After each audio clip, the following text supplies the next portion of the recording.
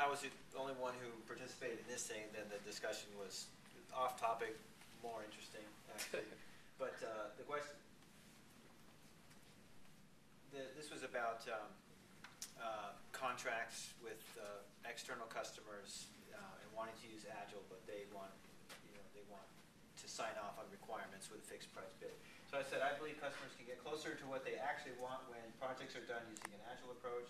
Unfortunately, most of my customers' budgeting procurement policies require waterfall approaches. Who has gotten past this?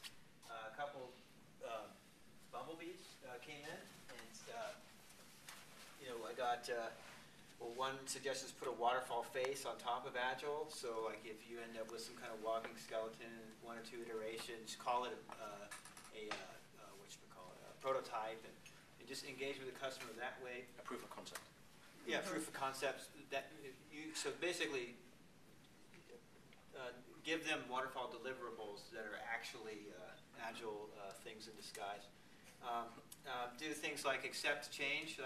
Make change requests is very expensive in a typical process, but we'll do it for free. But if you just don't do this feature at the bottom of your priority, so just try to work with them in their language and in their way. Something I thought of is to do usually there's a project sponsor, and that's independent from the procurement person, the guy with the paycheck or the checkbook.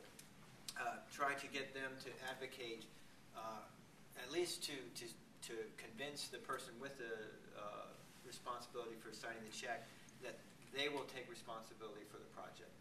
And then we can work directly with that person in an Agile way. The total price, the budget, is just the sum, and we subtract per iteration from that. If we finish early, they get an award for